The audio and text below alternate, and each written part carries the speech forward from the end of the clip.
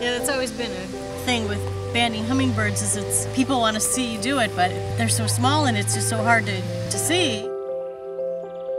And the other thing that's notable about adult birds is that their sheen is much higher. Their feathers are a lot more glossy.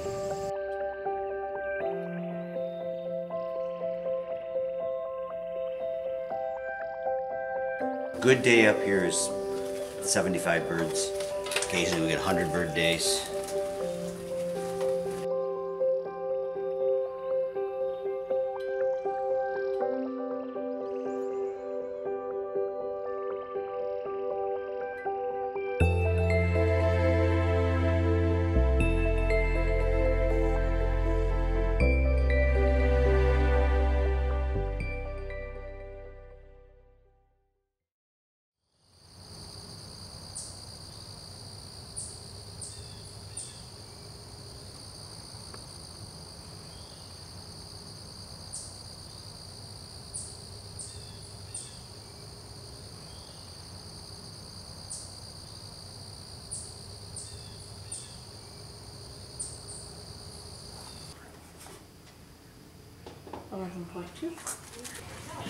Just wanted to update you that I had 13 birds on the C's and G's. I'm doing fine, but it's taking me a little time.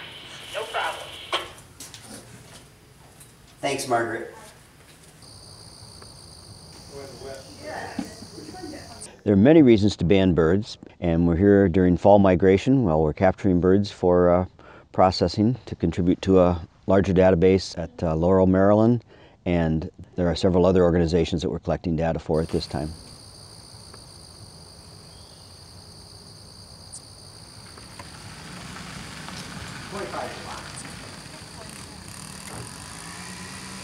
Each season has a specific purpose. In the summer we band breeding birds, and that's to get an idea of what reproduction is, recruitment into the populations, adult survival rate. There's a lot of different factors that we can get from long-term information from that. But here in the fall, what we're doing is fall migration banding, and Southwest Michigan is a stopover area for many songbirds and shorebirds as well. The entire shores of all the Great Lakes are stopover habitat, but we have a lot of food sources and shelter here, so the young birds migrating down from Canada will stop here for quite long periods of time and give us a chance to capture them over several days and see if they're getting fatter, gaining weight, and kind of assess their health. First, we recognize, determine what the species is, which most of the birds that we handle often, so we know that. Once in a while we get something we haven't had before, and we have to actually look and verify and make sure that we have the correct identification. That's a fun day when that happens, actually. But then we put the proper band on them. The bands are sized to fit the legs properly. We have a large variety of band sizes. And then we measure the wing, and we examine the bird for fat, which is simply a matter of blowing the feathers on the breast and the abdomen to look through the skin, which is somewhat translucent. Then we age the bird, and in some cases by plumage we can tell what sex they are. Then we weigh them, and then we release them. And then, as I say, we go around and about every 40 minutes and pick them out and bring them back here. A little bumpy through here. Go slower when it's filled with water, but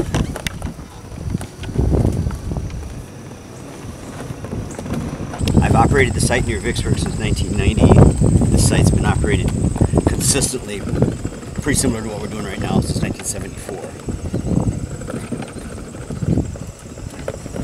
To the left, we'll go back to the right.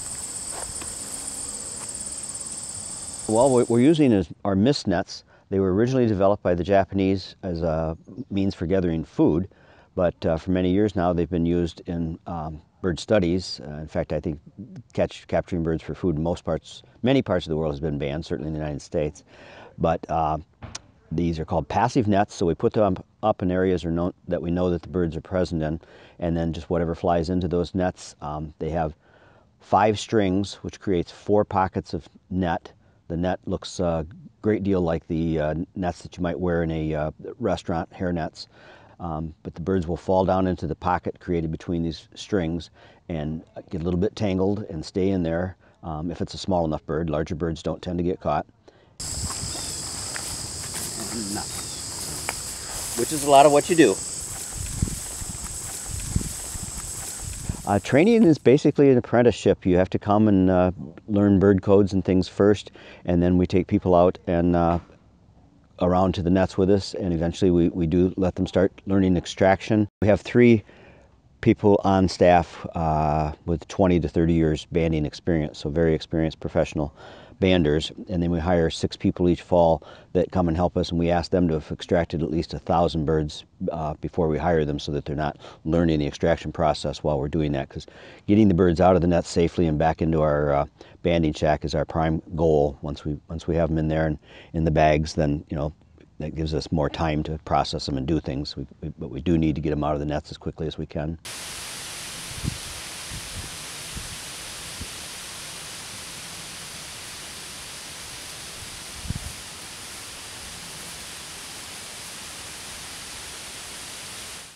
Not a profession you never make a living at, but it is a skill that's useful in some banding or some professors' labs and things. They want to capture birds for various reasons, so having these skills can be of use.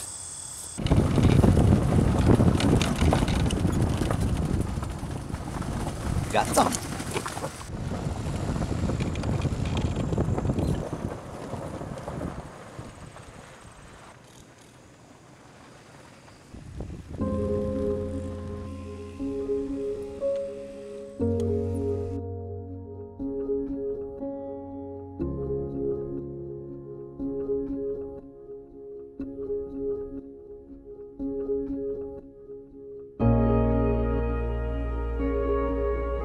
I came into this a little different than most people do.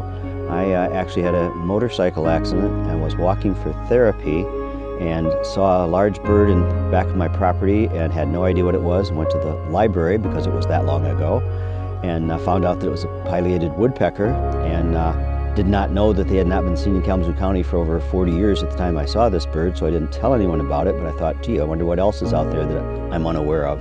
So I just developed a passion for finding new things and seeing new things, and then when I heard about banding and the chance to be this close to the birds, I decided that was something I would enjoy doing, and came and worked for a couple of years as a volunteer, and then became the director here in 1990. This happens to be an afterhatcher female. These are what I particularly love. There's a large variety of them. We get about 25, maybe a little more than that, different species of warblers each fall. I call this an eyeliner warbler. Got a black streak through his face. Some places you be in, they do a lot of the aging. In the spring, it's hard to age birds by their skull. You do by their plumage. And this is a pretty cool bird.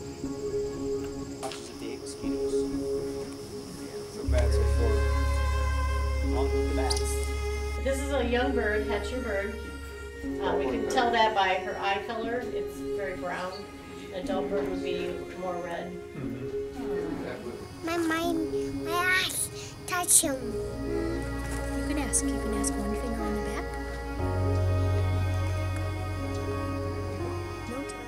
Well, I like to think that a lot of people have a similar reaction to what I did, was kind of a sense of awe to see something that they may have been observing in their backyard or casually in other places previously, but then to actually come up and be able to see the detail and find out that these birds have colors on them that we don't even have names for, just how beautiful they are when you get up close to them.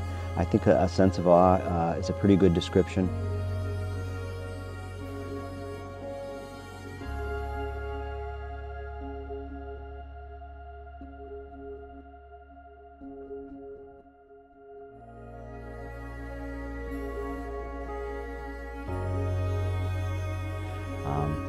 When we do the hummingbird banding, we will sometimes allow a child to put their hand out flat, and we set the hummingbird in their hand, and then it flies away, and that look in that kid's eyes, I think, is a lot like I feel, and I think a lot of people feel.